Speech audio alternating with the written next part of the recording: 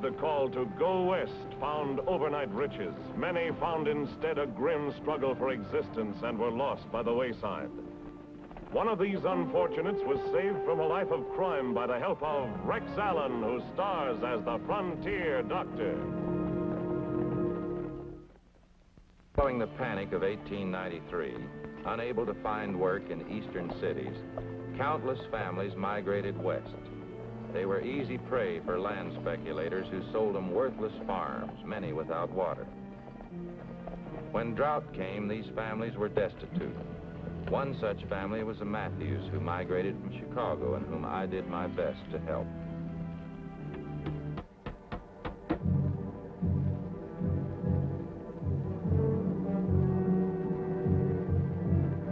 What are you doing?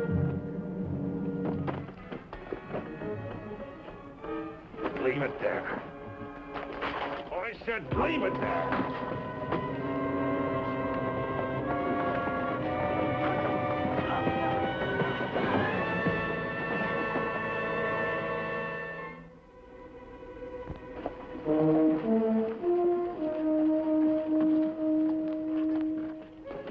What's going on here? Lousy Eastern kid. I was just doing what I was told, and this kid came running out of the house and tried to tear down this sign. All right, put your gun away. Come on, Mike.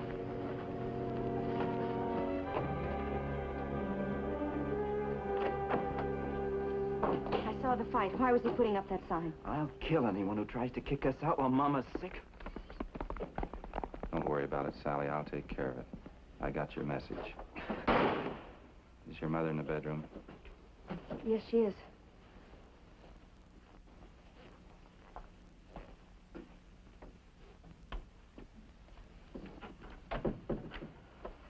Hello, Mother Matthews. How are you? Oh, I'm just fine, thank you. Oh, it's the doctor. Oh, I'm just fine. She had trouble focusing and recognizing me just then. Does she have the same problem with everybody else? Yes, Doctor. Still complaining about those severe headaches? Yes, she is. Pulse rate's very rapid.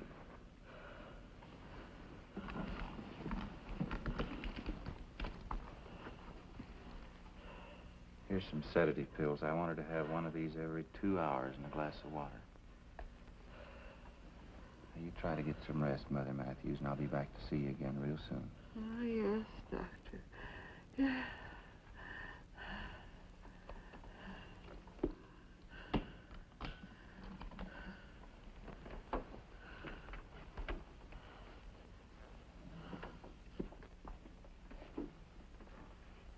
I'm afraid I have bad news for you. We better sit down. What is it, Dr. Baxter? You've known for a long time that your mother's suffering from these violent headaches. They're due to a tumor that's pressing on her brain. The symptoms she has now, loss of memory, double vision, and rapid pulse, indicate that the pressure's increasing. She's going to have an operation. Mother of mercy. And she must go to a specialist, a brain surgeon. There's a good one in San Francisco, and he's a friend of mine. I'll send him a telegram right away. And meanwhile... Now, wait. What's this talk about surgeons and operations? We have no money. Mike's right. We haven't even been able to pay you for all you've done for Mother. Don't worry about that. I'll tell you why we can't pay. It's because we were tricked into buying this worthless farm that earns us nothing. All right, forget about that. But I'm strong. I can work, and I want to work. Why can't I find work, Doctor? The drought's been rough on everybody, Mike. You know that. There's another reason I can't find work, Doctor. It's because we're Easterners. They hate us. To my face, I've been called dirty Eastern trash. Yes, I know there are people in the valley who talk like that, but... time will change their minds, Mike. How much time, Doctor? Mike, please. Don't shout at the doctor. It's not his fault. It's all right, Sally. Your mother still has to see a specialist. But before she can make the trip, she'll have to be built up physically. We'll do what we can. I'll pay something towards your taxes and your mortgage, and I'll be back to see your mother real soon. Goodbye, Doctor. Goodbye. And thank you. And try not to worry.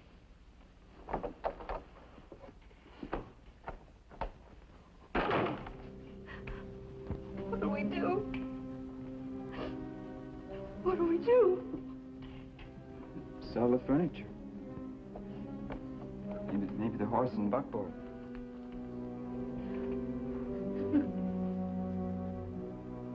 It's money.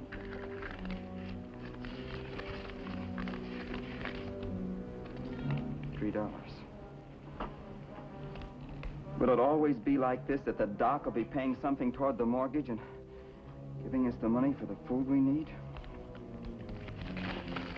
What are you doing? We're not taking charity anymore. I'll get the food Mama needs. Where are you going? Mike!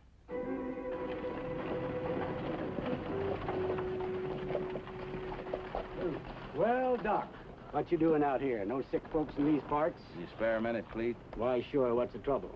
The young fella in town I'd sort of like to help out. His father died about a year ago, and his mother's pretty sick. Thought maybe you might be able to use him here on the ranch. What's his name? Name's Mike. Mike Matthews. One of those eastern nesters, huh? Sorry, Doc, it's not my policy to hire him. Not that I've got anything personal against him, you understand? I see. I'm in kind of a spot myself on account of the drought. Had to lay off a few of my regular hands. You didn't let me finish, Cleet. What I meant was for you to hire the boy and for me to pay his salary. Is that a deal? You pay his salary? Why, how can I lose? Sure, it's a deal. There's just one thing I want understood, Cleet. I don't want the boy to know I'm paying his salary. All right with me. Thanks a lot, Cleet. Guess I'm the one should thank you, Doc, getting me an extra ranch hand for nothing. So long. So long. Get up, Jude.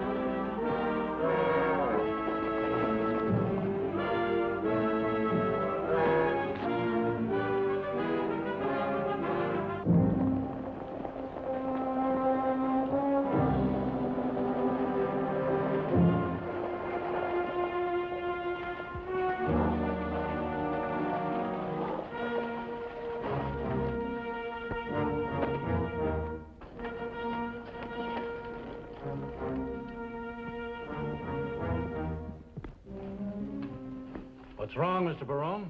Sheriff, I want you to arrest this boy. I caught him trying to pull off the...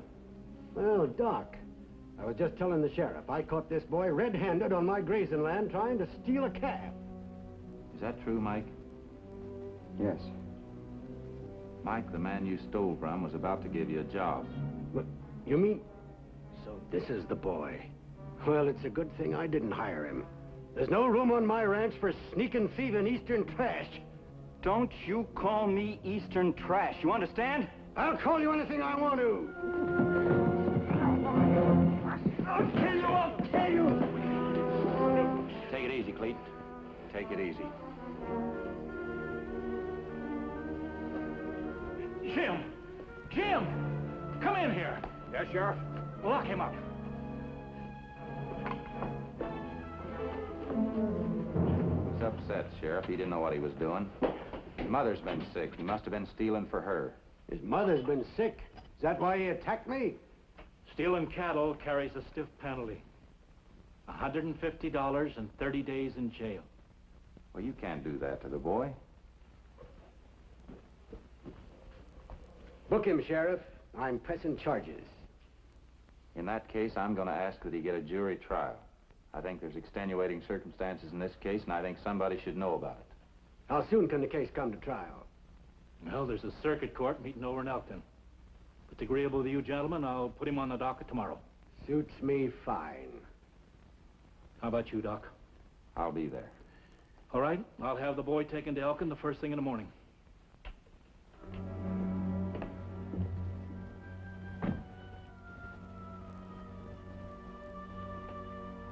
Doc, I... Don't worry about it, son. I'll break it to the family as easy as I can. You ought to be proud of yourself, boy.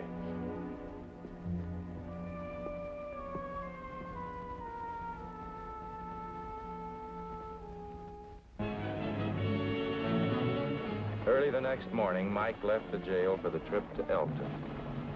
Tell you what, I'll make you a bet. I'll bet you get the full sentence for stealing.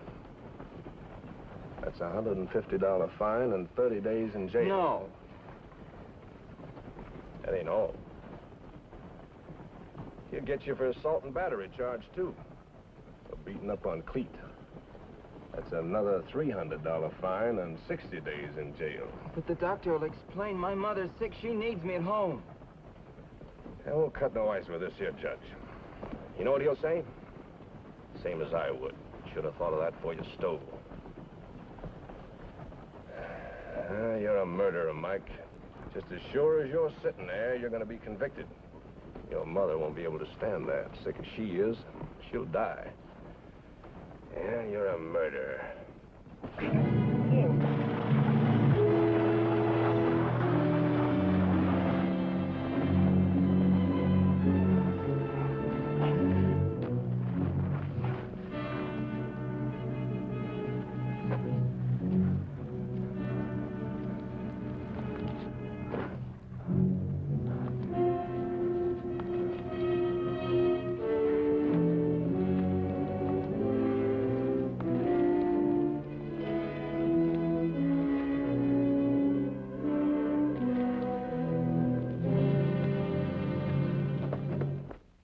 I learned that Mike had started on the road to crime and was sending money to his sister and mother. Take it, Doctor, and give it back to the people that Mike stole it from. I'll do my best, Sally. How does he get the money to you? I see him occasionally. Then you know where he is? Sometimes. Sometimes not. She's in bad shape, Sally. She must have that operation, but she's too weak. She's not even trying. Yes, I know, Doctor. The food I brought for her. She won't eat. She doesn't care. Since she found out that Mike's a bandit, she says she doesn't want to live. And my hands are tied. Take care of her, Sally, and if she gets any worse, send for me. I'll go directly home after I deliver this money to the sheriff. In the meantime, try to get her to change her mind.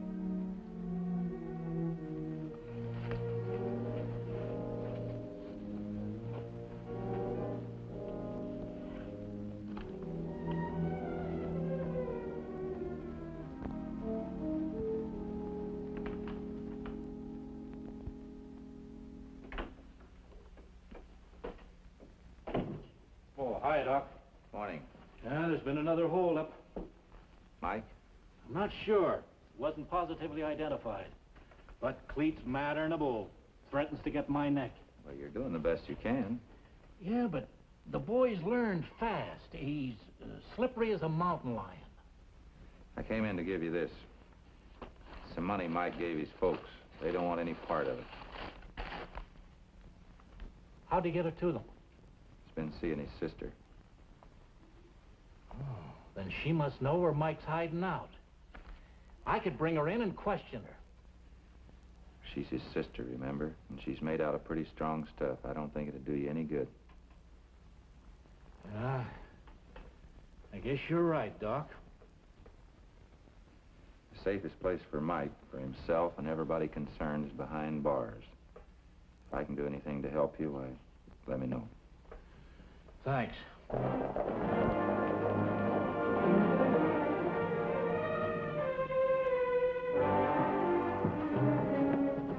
Still talking it up for that lousy Eastern boy, Doc? I only want to see justice done, Clete. Exactly what we're going to tell the sheriff, right, men?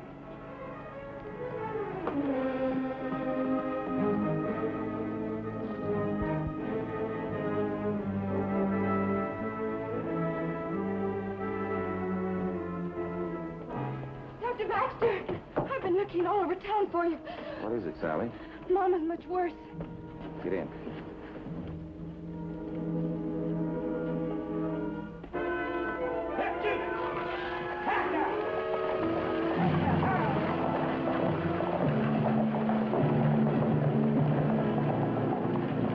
While Mother Matthews' life ebbed away, a stormy argument was nearing its end in the sheriff's office. I'm tired of arguing, Sheriff. Are you going to deputize us or aren't you? All right, Cleet. You've got me cornered. If I don't, you'll go gunning for the boy anyway, and I haven't got enough men to stop you. You men are all deputized. All right. Let's get over to the Matthews shack. Well, all you'll find there is a young girl and a sick old woman. That's right. And I bet you both of them can tell us where the boy's hiding out. You coming, Sheriff? Yes. I may at least be able to keep you from roughing them up.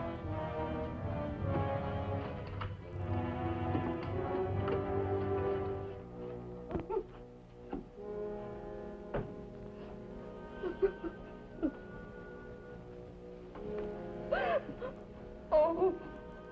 Have courage, my daughter. I'll make the funeral arrangements, Doctor. Thank you, Father.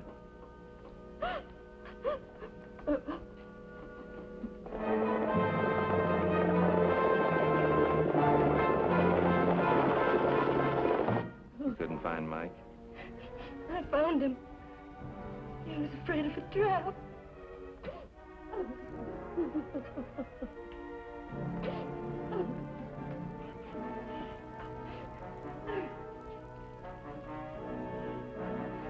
Mike, don't go in there. Oh, Mike. Mom's dead.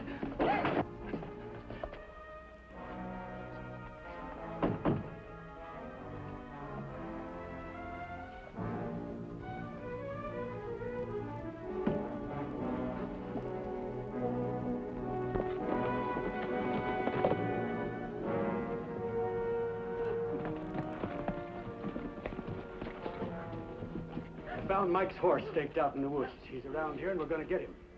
His mother just passed away. Give him a few minutes alone with her. Give him time to figure out how to blast his way out past us, not in your life. Wait a minute, let me talk to him. Maybe I can convince him to give himself up. Give the doctor a chance. All right. Sheriff, take some men and surround the house. Jim, Ed, come with me. And you got 2 minutes. If he's not out then, we're coming in shooting.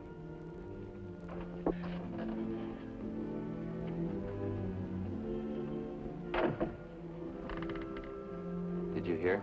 Yes? Then you'll walk back out into that room with me. No, Doc, I'll run out. With this blazing.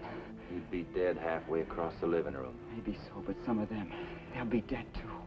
Listen to me, Mike. Your decision to live by the gun killed your mother. It brought misery to your sister and unhappiness to everyone around you. Now stop it. Give yourself up. Oh, no, Doc, I've broken the law too many times.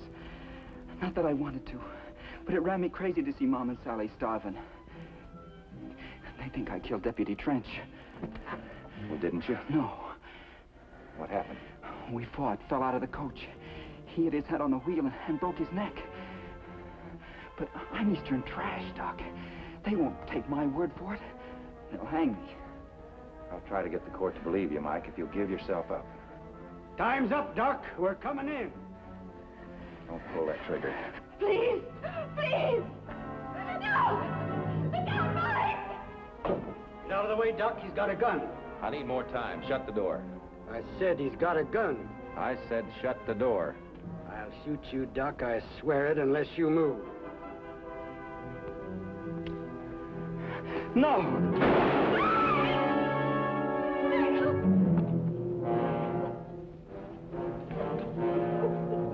You've done your work, Cleet. Now get out of here. You get the medical bag, Sheriff? Yeah, sure, Doc.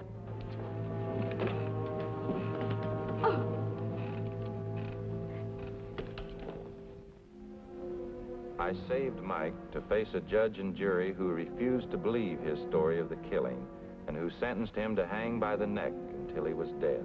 I had but one more avenue of appeal, the governor. Amen.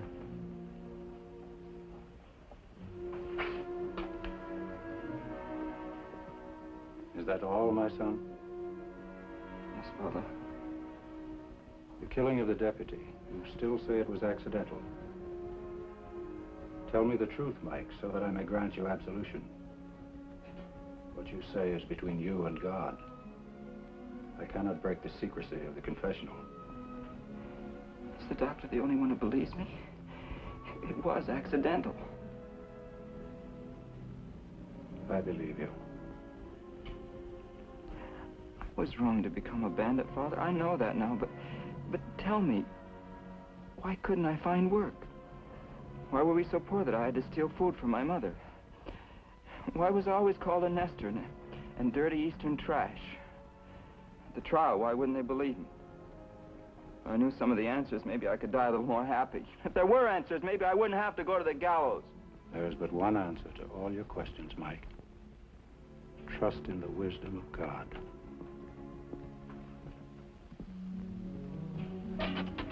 Prepare yourself.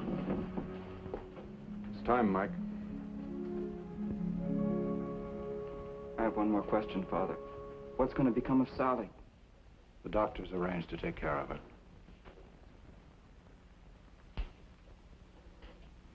I'm ready, Warden.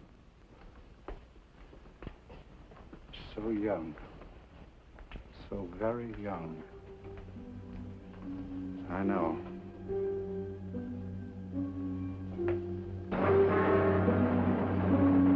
Get out there!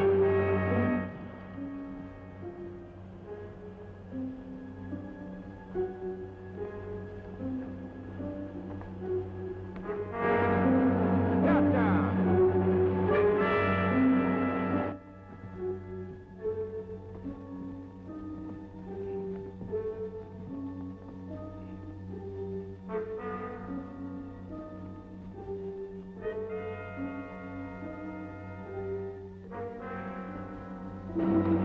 Here's that!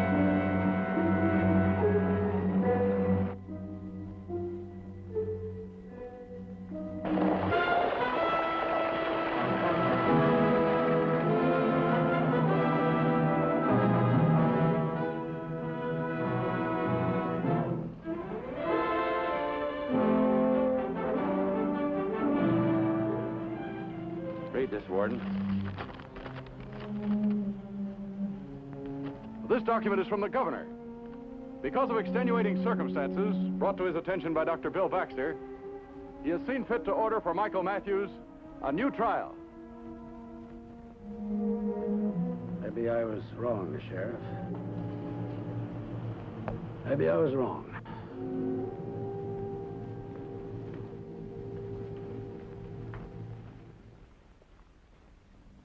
It was a different story at the second trial. Mike was exonerated of murder but pleaded guilty to his other lawless acts. The judge sentenced him to a year in jail and fined him $1,000 for the damage he'd done, then put him on parole to Sheriff Santo. Mike somehow was to work out his fine.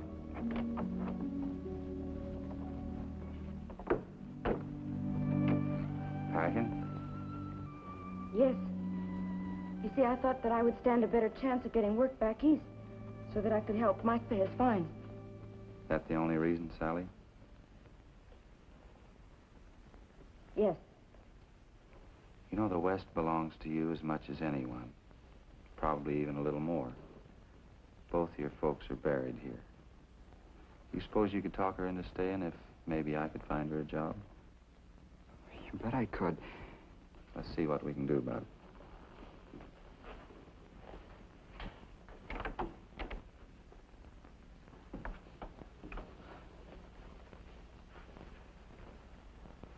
Mike, I've been doing a lot of thinking since your second trial. That one proved I was all wrong. Now, I'd like to try and make it up to you. You can't leave here because you're on parole. But you can put your time to use by building up your farm. I'd like to stake you to a few head of cattle for a starter. You can pay me back later. Sally, how about coming over and cooking for my ranch hands? Won't pay much, but enough to get by on. And it means you can stay here together. How about it, Sally?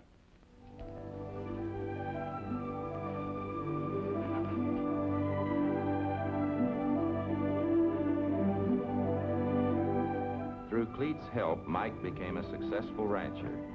Not long after, Sally became the bride of one of Rising Springs' leading citizens. That was a day I'll never forget.